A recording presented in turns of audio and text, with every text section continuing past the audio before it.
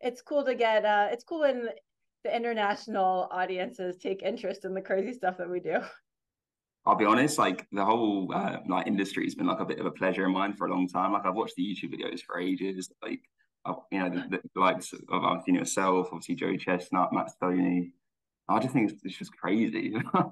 It's a lot of fun. I mean, I get to travel and entertain people doing what I love, you know, meet cool people, eat some food, and the schedule's not traditional, but it allows me to spend time with my family. So right now that's kind of the biggest blessing. Yeah, that's lovely. I mean, so your ninth title at Nathan's Hot Dog Contest. I mean, that's just crazy in itself. I've seen all the belts behind you already. Without being too nice, I mean, what makes you so much better than every other person that you're competing with? Okay, so thank you, first of all. But I think I still have so much more to showcase. I think my you know, for me, my number is low because I think I've been more motivated than ever, and my practice and training just hasn't translated.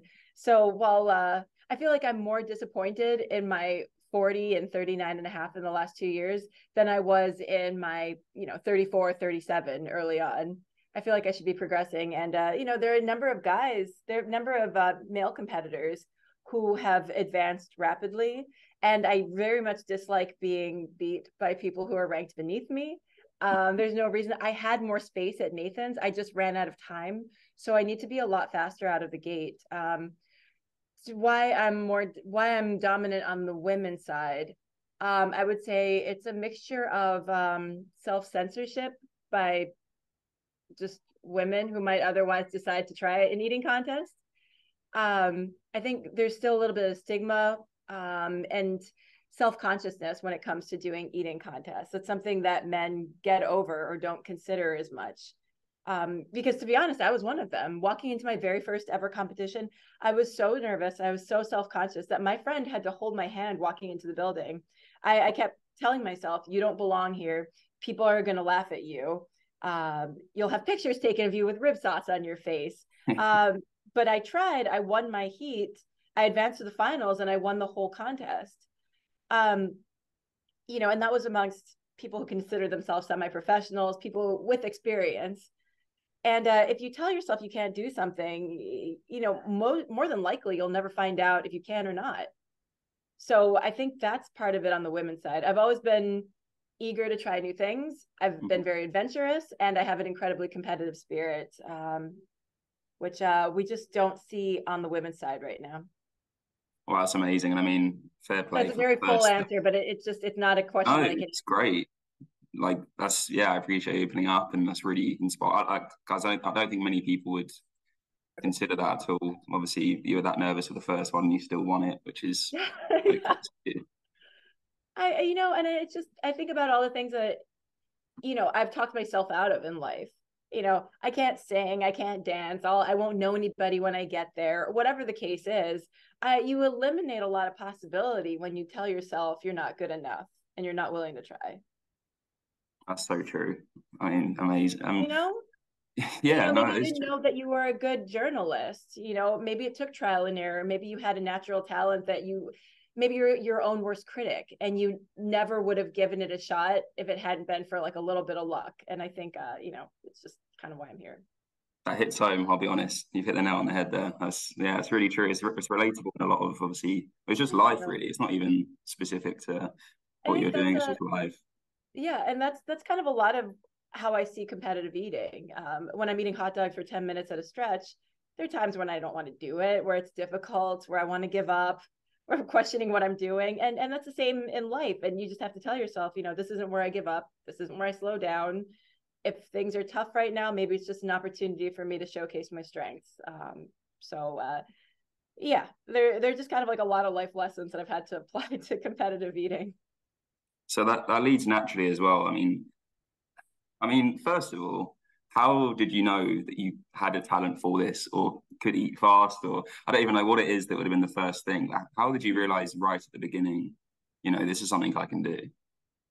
So it all started by happenstance. I like to say I didn't choose competitive eating. Competitive eating chose me. And it just kind of came I stumbled upon it really because I was willing to try new things.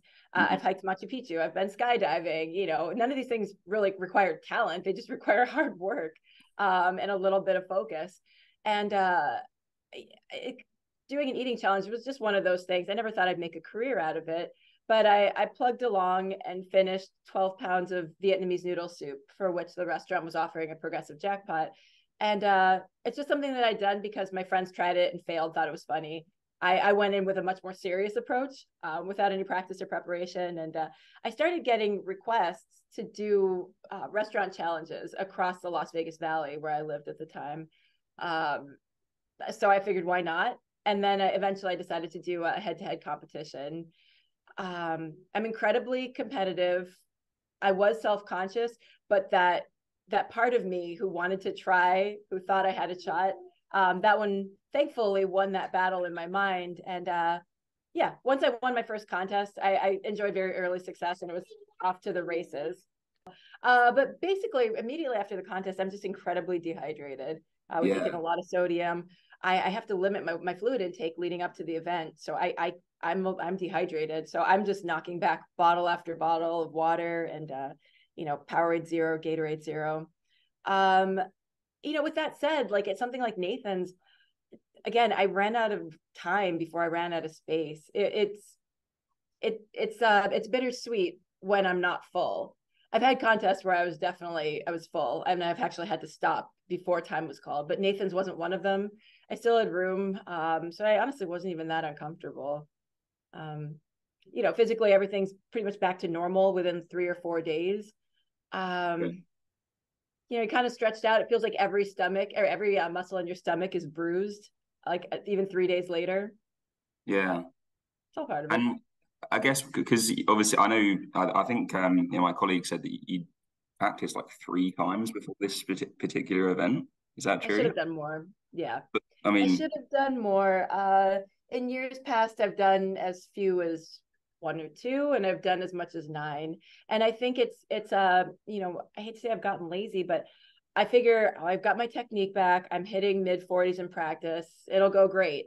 But I don't know if I've really pushed myself in practice. It's like I've used these practice sessions to kind of get my coordination back, and as self-assurance to remind or to demonstrate to myself that I have enough space. I'm good to go. I'm not going to have any mishaps on the fourth. But I don't know if I've really used my training and practice sessions to push myself, which I should do next year. so and in a week like training, I mean, do you have to limit? Yeah, I just trying to think. Do you have to limit what you eat before? Yeah. Is it a calorie thing? You know, for Yeah. the I mean, whole kind of time. so I do about a dozen to, I don't know, maybe a dozen and a half, 18 or so contests over the course of a year. Yeah. So it's especially at the height of the season, it's kind of constantly finding that balance between you know, maintaining a healthy weight, fasting, allowing budgeting really for all the food that we eat in contest. It's you know, with that said, I fluctuate. I don't have it down to a perfect science, but yeah, you know, thankfully I like lean proteins and lots of fresh produce. That was my diet before competitive eating. So it doesn't feel like a chore to have to, you know, I don't feel like I'm restricting my calories. I do fast just so that my digestive tract is empty. And for something like Nathan's, I purposely go in a little bit. Well, it's what I consider my fighting weight, but it's probably a little bit. I go into Nathan's weighing less than I walk around normally. So Hmm. normally I might be 135, maybe even 140 pounds. The day I competed, it was 131 pounds. Um, it's just you know, watching everything and fasting and even kind of restricting fluid and you know, shedding the bloat and the water weight. Um, I guess it's all part of the process, but I feel the more lean I am, I'm very, very hesitant I don't want people to think that I'm saying the skinnier. But the more lean and healthy I am, the more endurance I have on stage. If you imagine having to jog around the block or sprint around the block, you'll be winded if you're carrying an extra 20 pounds. If you're at, you know, whatever's healthy for you, if you're at that weight, you'll have a lot more stamina. So that's the best I can equate it. Well, it makes sense because some people get the wrong idea and it's, oh, people are just eating food. But at the Oh level no. that you're all doing it, no, you're athletes, so you have to be in that shape to, deal with everything that's going on. I mean, I think it's amazing to be honest. Like, Thank just you. They're watching a it, lot I of just fun. can't believe it. Thankfully, next is a rib eating contest, and then I actually have a wing eating contest. Yeah, So the next two are almost a break. They don't really test our capacity. It's more speed and technique and coordination. I won't have to use all the space in my stomach for the next few events leading or coming up. well, the lack of bread probably helps as well, right? Absolutely. And the thing is, people always ask me, so it's the hot dogs and the buns, right? And to me, that's of course. But what people don't, and very understandably, what they don't take into account is the amount of fluid that we have to use to get those hot dogs and buns down. If you drink, like I probably use about half a gallon of fluid, that's another 4 pounds. But there's some guys who use a gallon, 8 pounds or more. So you really have to, I think that's one thing that people just don't realize. Yeah. So obviously with the hot dogs and you got ribs and wings, like all very different. Do Mm-hmm. you have obviously you have a technique, but like how do you go about finding the perfect one for you? Is it literally trial and error and it's like a kind of science experiment to see what's best? Yeah, I mean, I tried to familiarize my food or at least know as much about the item that I'm eating as Mhm. possible. You don't want any surprises. If you go in thinking that you're getting naked wings, which don't have the battering, but come to find you have a crispy breading on it, that's going to throw everything off. If you think you're getting St. Louis style ribs, but you get something else, or it's a dry rub instead of a sauce. I mean, all these things are you need to know them ahead of time. So Yeah. that's all I can really do. Ribs and wings change a little bit from year to year because often the sponsor will be the provider of the ribs will be determined by who won the best ribs the year prior. You know what I mean? So you have to be able to roll with the punches. You have to account for some flexibility. Um, with that said, the wing contest that I have coming up uses a pretty tangy, somewhat spicy sauce. It's a very thick paste like coating. So I need to get my flavor tolerance under control. And your partner and you're married now, right? With Nick. We're technically engaged, but I mean, we kind of just say and feel like we're married. But yeah, it's been pretty busy. But he competes as well. He had a personal best at Nathan's this year, Yeah. 45 in 10 minutes. He's obviously not happy with his result, and we're both incredibly determined to do better next year. But yeah, he's a lot of fun. He won a wing eating contest in March. I won I won last year's wing eating contest for this specific sponsor. Right. So we're both kind of favored going into it. We'll see how it pans out. And I saw he had a record, like 50 hard-boiled eggs in like 3.5 minutes. Yeah, that was him. It was a short form contest. It was basically first to 50, and they were the large ones. But apparently he was extra nervous, and I had no idea because all along he had planned to get down on one knee and propose to me right after that. I Wow. know. Yeah. I didn't see it coming. I wasn't even going to go to the contest because I was I mean this was in April. I was a good deal pregnant. I clearly wasn't competing, and I just figured, this is your event, you have fun. But he booked my ticket without telling me. He just told me to come along to Las Vegas, and he used that opportunity with all of our kind of fat friends there to propose. That's So I'll such an never look at eggs the same way.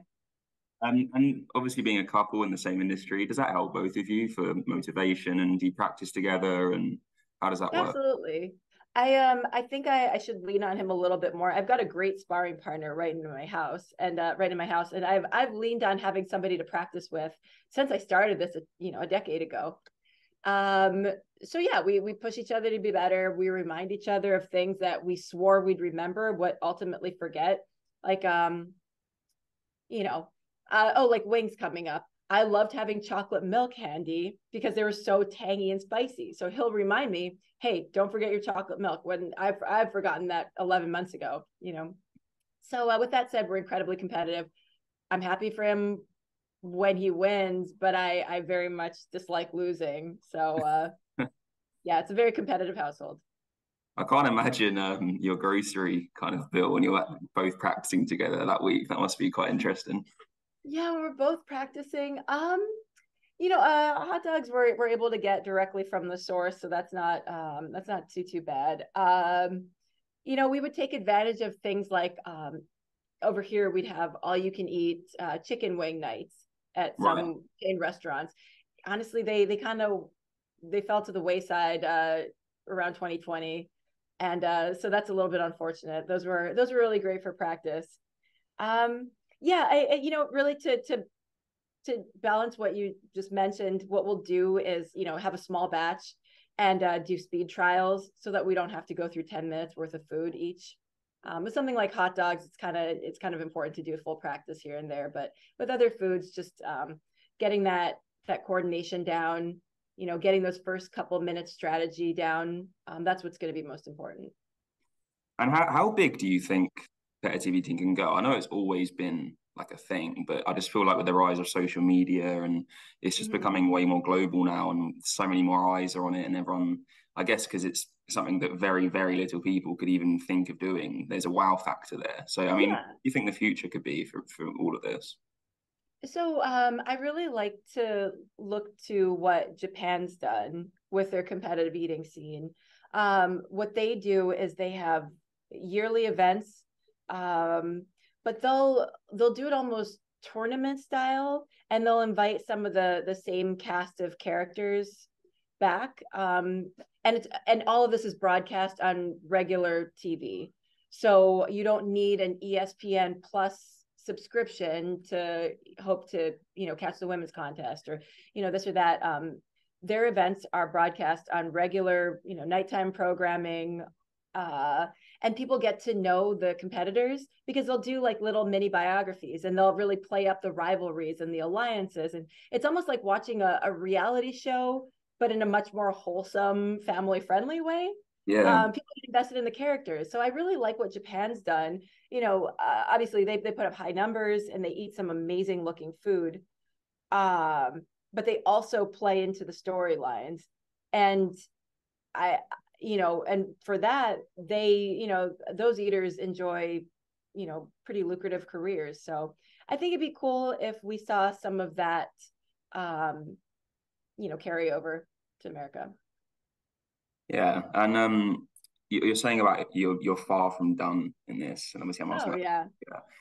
Because I don't really know what's a typical, age to kind of pack it in. I mean, Joey Chestnut's still doing well, and he's older. I don't know how old Oh, he's exactly, but I forgot. I think he's almost 40. His birthday is in November. I believe he's turning 40 yeah, in a few months.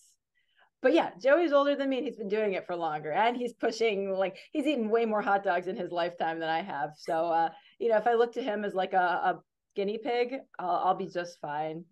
But with that said, I had a baby in 2021. All my blood work was great, despite being, I guess, advanced maternal age. I'm turning 38 in a matter of weeks and I feel great.